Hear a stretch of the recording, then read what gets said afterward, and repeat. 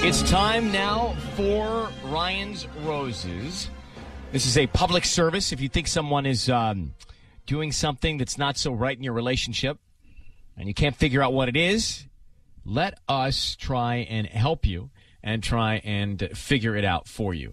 So this is an email that we got from Heidi in Aliso Viejo. She says, my husband and I separated about a year ago. We did not divorce, just separated. This past summer, he started dating someone, and seeing him with someone new reminded me of all the great things we once had.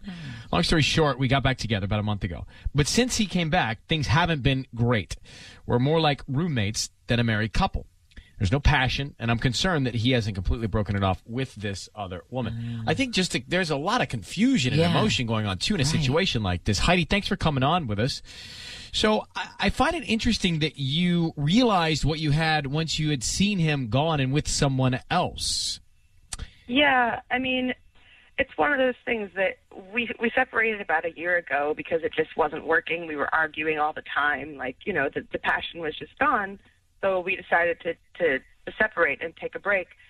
But at the beginning of the summer, when he started dating this woman, I just, you know, it's like you see the man that you love with another woman, and it makes you realize. I guess I raised this question because I'm just trying to make sure it's not out of envy or jealousy that you wanted to get back together with him, but out of truly wanting to get back together with him.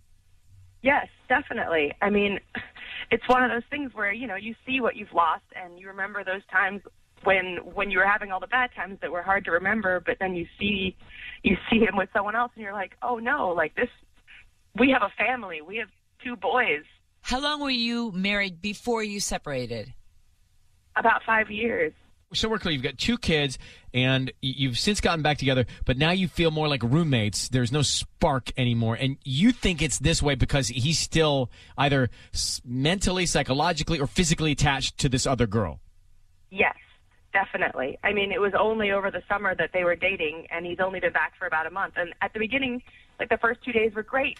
You know, we had a little coming back party. It was great, but now that's like the new honeymoon. I mean, of course, it's going to be great when you first get back together, and then do you settle back into the old rhythms? Is there another woman that's causing that, or is it truly just the rhythm of the 2 of you?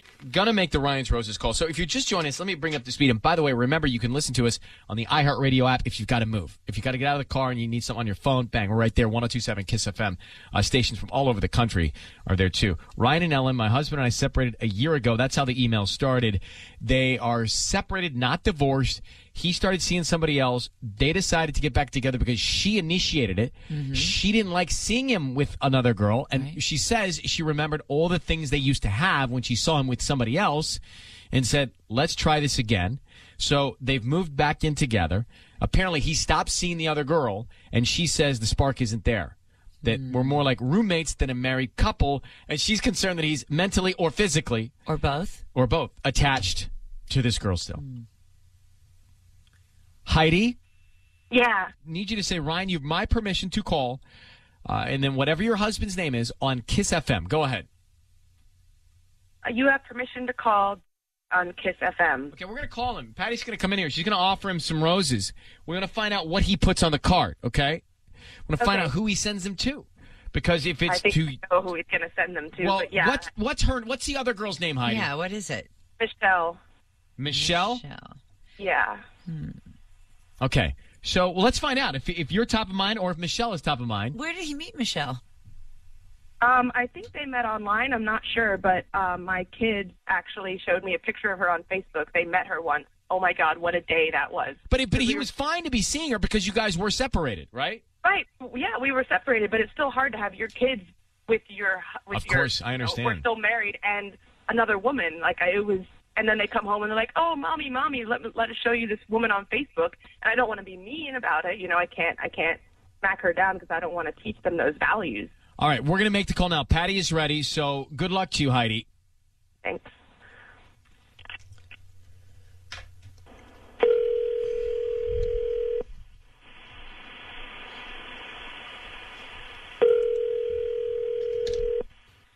Hello? Hi, may I speak to Jerry?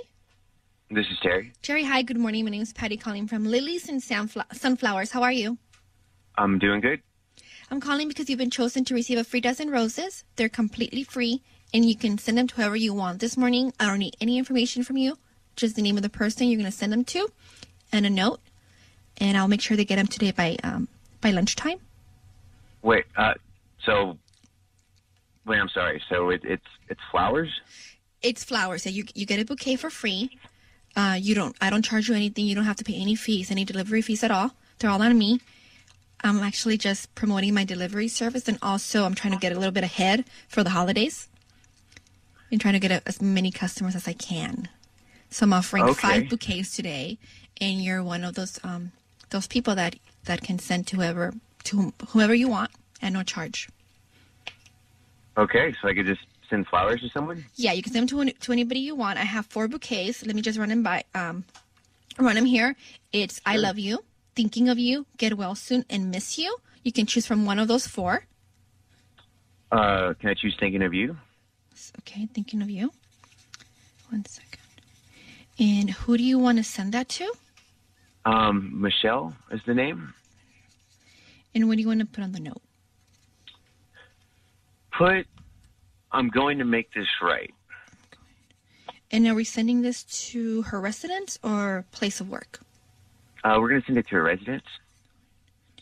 Jerry, it's Ryan Seacrest and Ellen Kay. Hey, Jerry. I need you to know your voice is being broadcast on the radio.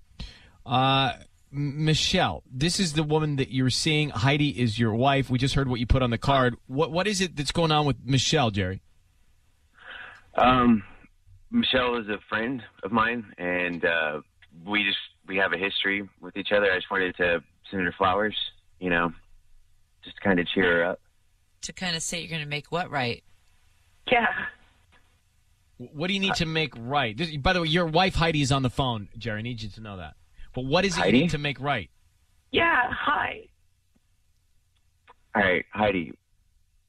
It's not... You told me you stopped seeing her. Look, here's the thing. What I haven't done is I haven't done anything with Michelle.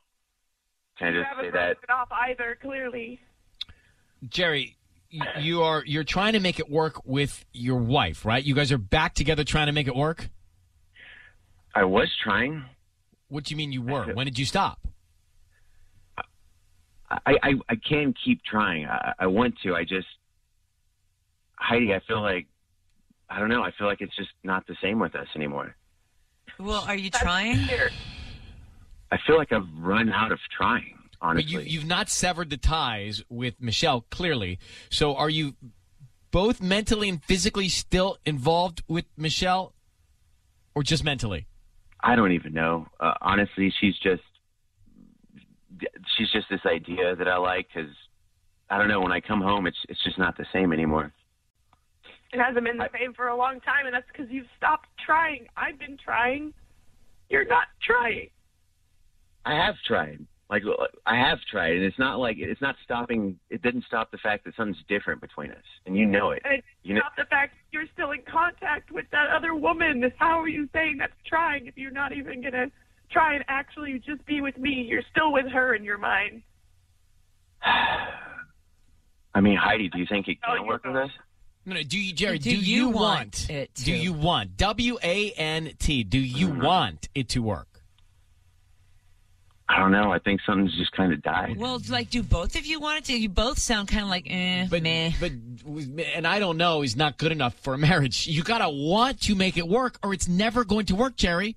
If anybody in a marriage is saying, I don't know, I'm not sure, or hesitant, it's never going to work. There has to be mutual want. That's how marriages work.